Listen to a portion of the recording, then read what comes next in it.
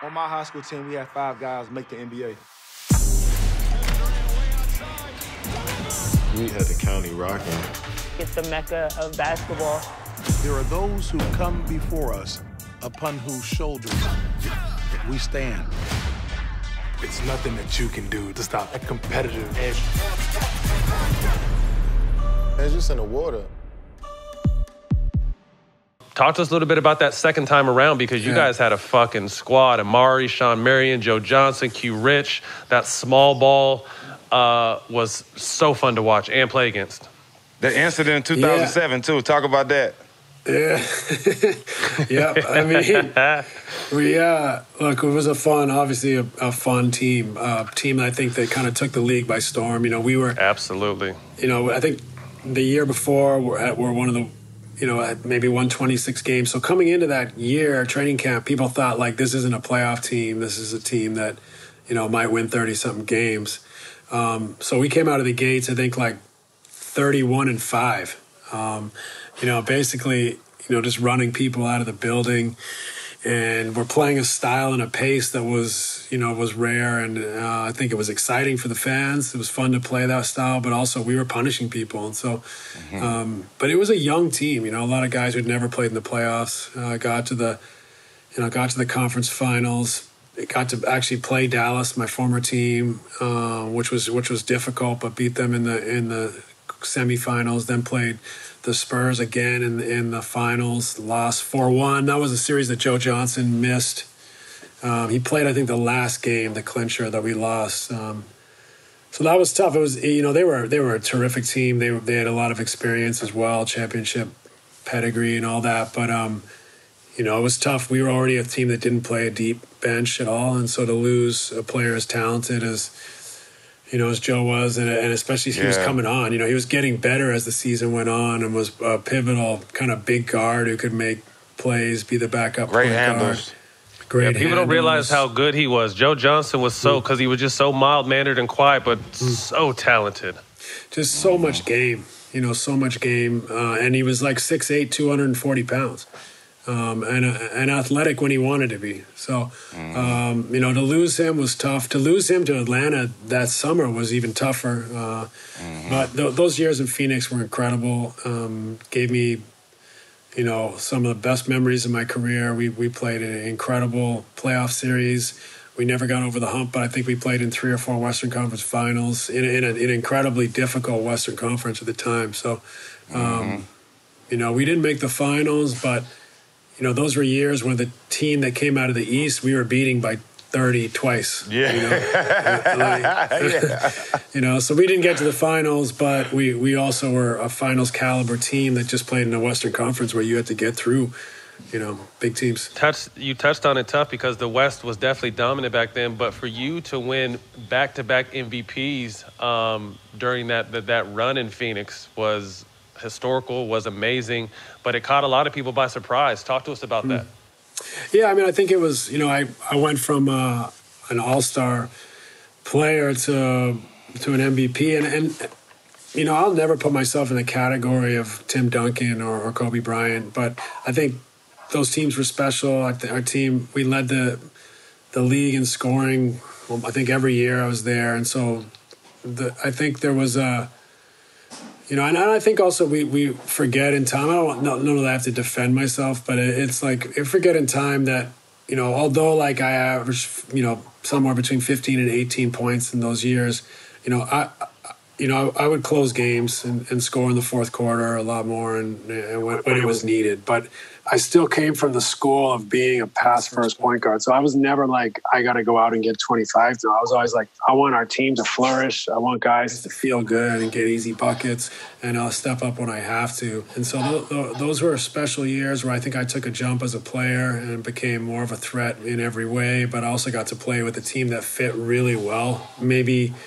needed someone to create for them, and then they could finish. And they could finish with the best of them. So it was a perfect fit in a lot of ways. It highlighted my game, highlighted their game, and I think collectively we were very difficult to control. Talk to me a little bit about playing with Amari Stoudemire, who was a killer, and then Sean Marion, too. I mean, those are two guys that you could put the ball anywhere. they'd go get, rebound, Yeah. play defense, played hard. What was it like playing with both those guys? Oh, it was awesome. I mean, especially for someone who loves to find his teammates. They're both incredible athletes. Amari, first of all, incredible feet for a big guy. Like really could move, change directions, and he had big hands and great hands. And so, once he got a piece of that ball, he could suck it in and and could finish with the best of them. 1 foot, 2 foot. He was incredible as a pick and roll partner of transition. Sean was an incredible athlete. Like his quickness, speed from end to end, his quickness, ability to guard multiple positions. His second jump was almost as good as his first. So he could do so many things athletically that were so incredible. So it was fun. I have these two guys I could throw lobs to or find on the break for finishes and use their athleticism and speed to cause the defense problems. And I was very fortunate to get to play with those two guys. 06, Amari goes down with the knee injury. Raja Bell, Diao, Barbosa. You win your second MVP. You're on the cover of Slam magazine, and the headline is Nash better than Stockton, Kidd. What were your thoughts like that? Because things were coming at you so fast. Like I said, you were a proven all-star. You're jumping into this MVP caliber, which, only Hall of Famers basically, get a chance to do. What was all that success like, and how did you take it, and how did you handle it? I always felt like an underdog, so I always lost myself in you got to work. Like if you have a big game or you had a big season, you're MVP. I never was like, I made it. I was always like, I need to do more. I need to do it again. I need to continue to improving. So I never really took in the accolades like that. I always moved right back to my work, right back to my process, and just tried to stay focused on what that is. One, it helps you handle the pressure and expectations, but two, it keeps you sharp, keeps you growing, keeps you getting better. It simplifies everything. If you just know this is my process, I stick to the way I prepare and perform and recover. Then you're thinking about what matters and not letting the rest of the stuff get in your head. So yeah, I'd always just reverted back to my work. Y'all had a great chemistry. Talk about how tough was it losing Amari? Yeah, I mean, that second year, Amari didn't play. We still made the conference finals.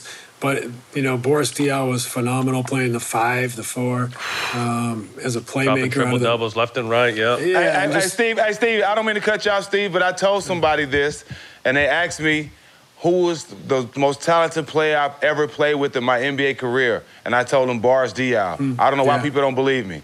Yeah, an incredible basketball player, incredible feel for the game, passer, could use that body to, to punish smaller guards when he got the switches, and was quick enough and clever enough with the ball, even though he only goes right, to roast to roast big guys from the perimeter, and just he was, he had the vision, high level vision to pass and make plays. Yes. So when I had the pick and roll with Amari, I'd find Amari for finishes.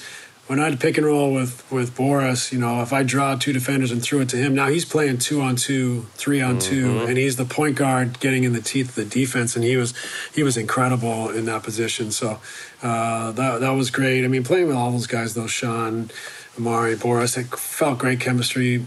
And then on top of the chemistry on the court, we always had fun. We had great teams. We had great teams that would go out together, go eat together, go to the movies together, spend time together. So there was always a little more on it. There was always a little more feeling in the dressing room. And I think that was something that made our team special as well. 2007, Amari's back. You guys win 61 games. He plays the whole season. Second round against the Spurs, just getting heated. 2-2, if I'm not mistaken. Yeah. And Ori takes one of the most blatant cheap shots. And this is coming from, I didn't really take cheap shots. I just made hard fouls. But he takes a blatant cheap shot that kind of changed the whole outlook and of the series. And it was through suspensions and guys stepping on the court. Talk to us about that time, because, obviously the Spurs went on to win. They beat Utah and then swept Cleveland. I thought you guys had a great chance to win a championship that year with a hell of a team, the style of play. Amari was healthy. Talk to us about that second round matchup. Yeah, man. I mean, it's painful to think about. You know, like it is. I mean, I love life, and I'm like, life moves on, and I have a great life. But like, you know, we had a great opportunity there. I think with that game, we tied the series 2-2 at their place, going home to regain home court, and it was right at the end of the game. You know. And then Amari and Boris get suspended, and obviously we play incredibly small, and we're leading all of Game 5 into the last minute, and they overtake us. You know, what could have been, but for whatever, you know, reason that things happen, I always look at it like I could have made another play or two to get over the hump and didn't. But definitely there was some luck involved, as there always is, and we didn't get the breaks. But it's a you know, a team that always found a way to put themselves in a position to win, and so maximum respect, and they got us again, unfortunately. Just a little context for those who don't know. So it's Game 4. You guys end up winning that game, right? So we win Game 4 in San Antonio. I actually watched it recently. I never watched anything, but Bill Simmons does that book about basketball podcast, and he asked me to watch that game and talk about it. So I watched it on my phone, like right away, like anxiety levels through the roof, just going back like 13 years. Right. And it was alarming to watch. You know, it was alarming to watch because we're supposed to be this fast-paced team that you know, push the tempo. And the reality is we played right into the Spurs' hands. That Game 4 in San Antonio, I think we either took or made 5 threes. You know, we won in San Antonio 101 like 97 or 103-99. You know, I mean, we should have played so much faster. You know, the way they played, how big and how dominant Timmy was. They always had another center alongside him, and you know, so to be in that position was incredible, considering I don't think we played a style. It's contrary to kind of like how we remember it, that really, you know, represented our best opportunity to win. But, you know, hats off to the Spurs, always. Yeah. But it just shows, like I said, you won their way, and that's a sign of a team that can win a championship, you know, especially considering that was the Spurs, you know. So you get fouled, Amari and Boris step on the court, that NBA rule step on the court, which eliminates them from Game 5, and you know, the rest is NBA history. So that's it's brutal. I mean, they were reacting in shock. You know, they didn't chase anyone down. They jumped, and then there's 5 or 6 assistant coaches all on the sideline. You have to go on the court to see around them. You know what I mean? Like, you know what I'm saying? Like it was right down the sideline, so they couldn't look. They took a step out to see if I was okay, and you know, it definitely wasn't the spirit of the law. It was like a technicality in a sense. So it was unfortunate. Bullshit. We didn't get to play the series out. Absolutely. Any truth to the rumor that you had spoken to KG that summer about coming to Phoenix? Yeah, there was a time ownership asked me to call him and recruit him. Would have been an incredible player to play with, but we didn't have a full cap slot that other teams did. So in a sense, and Kevin tells this story too, that I told him, I'm kind of embarrassed to call you because you'd have to take a pay cut to come here, but we'd love to have you. So we did have that conversation. He respected my honesty. The reality is we just, you know, he would have had to take a much lower salary. So it was never really close to happening, I don't think. We tried to get him too around that time. That was 07. We was trying to get him around that time too. Yeah, the Warriors. He said it was Phoenix. He said, who was it? Phoenix, us. He wanted to play with Kobe too, and it ended up being Boston. Yeah, I mean, that was a perfect situation, the way they kind of engineered that whole team. And I mean, it's almost crazy that they only won once. Right. Yeah, crazy, as good as they were. 2010, y'all finally beat the Spurs. You meet the Lakers. You play against Kobe in Game 6, and Kobe go crazy. Talk about that. He was unbelievable in that game. You know, it was. I don't know that he had a great series until that game, but I remember they won 2 games in LA. Thought we got a terrible whistle. We came back to Phoenix and won easily. Then we come back to LA 2-2, and that's the game we came flying back, tied the game with like a couple seconds left, had all the momentum, and then Kobe missed a game winner, air ball, and Ron Artest ran in and caught the ball like around his waist and flipped it up off the glass. Yeah. Wins the game. And, you know, like Oh, man, that was like another slap in the face for me. Just thinking, That was game like, 5, right? Game 5. Just thinking, like, you know, we get Kobe Bryant to miss the basket completely.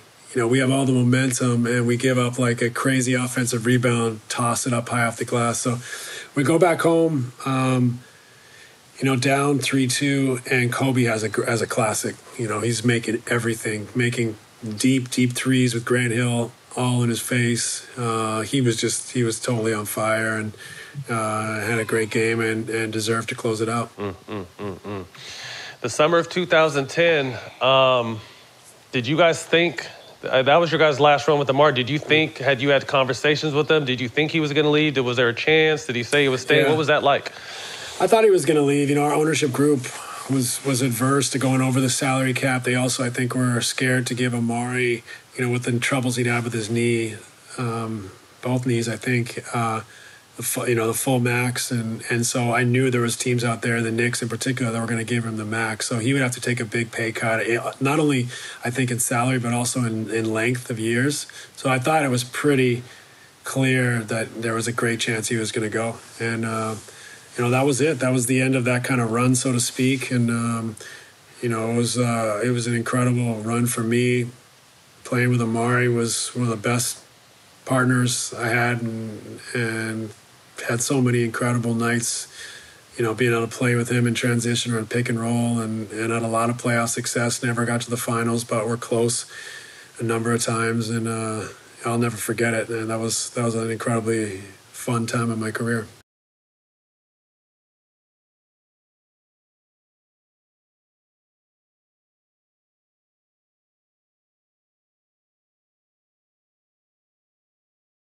There's something about how this place forms a different kind of person. On my high school team, we had 5 guys make the NBA.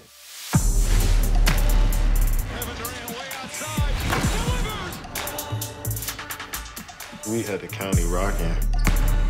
You mentioned Prince George's County. People know what it's about. It's the mecca of basketball. There are those who come before us, upon whose shoulders we stand. Being from this area, you have to have tough skin. The gym became his sanctuary. PG County guys provide buckets for America. Prince George packs a lot of power, a lot of character. It's nothing that you can do to stop that competitive edge. We're pushing the community and the culture forward. It's just in the water. This life was all I ever wanted. I'm not leaving. Not yet. I was hoping you'd say that. We gotta hit the streets, make some money. People like us must destroy people like him. Buckle up.